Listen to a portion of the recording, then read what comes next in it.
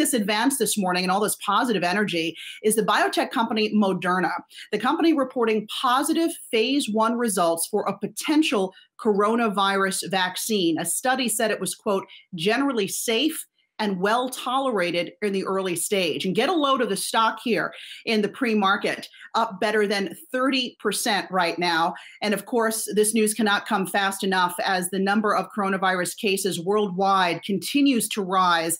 Just concentrating here in the US, we are just shy of hitting 1.49 million cases that have resulted in just under 90,000 deaths. Joining us now for more is Anjalee Khemlani. Anjalee, I know that you just came off a call with Moderna. What are they saying about this vaccine and a possible timeline?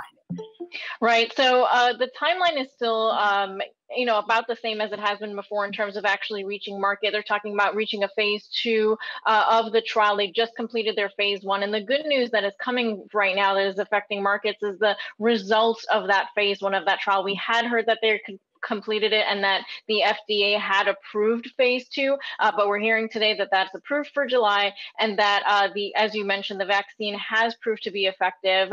They've noticed that it's also effective in lower doses, and that's good news because it means that they can produce more of the vaccine dose more people. One of the concerns that still remains, though, is how long the outbreak lasts for and whether or not they'll have enough cases around to conduct a larger phase 3 of the trial. So that's something that they're keeping an eye on and hoping that they don't run into that obstacle down the line, Alexis.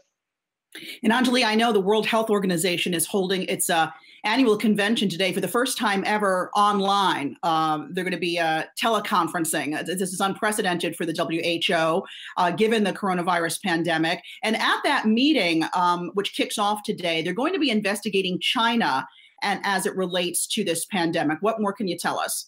Right, that is what we're waiting to hear right now. We know that on the other side, China has said, the president has said that they're looking to sort of create that global message of working together and working towards a vaccine together. And there are also going to be questions about whether or not there's going to be a global vaccine timeline presented or implemented in any way. One of the things on the side related is the discussion about Taiwan attending and being a part of the conversation. So a lot of moving parts there. We're waiting to see, and as you mentioned, unprecedented, not just because of the pandemic moving it online, but also because this is one of those times where really all the countries do in fact need to talk to each other, and some concerns about that as well.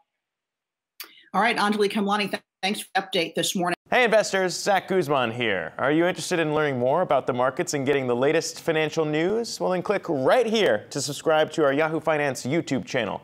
Get the latest up-to-the-minute market analysis, big interviews in the world of finance, and information on how to manage your money every day wherever you are.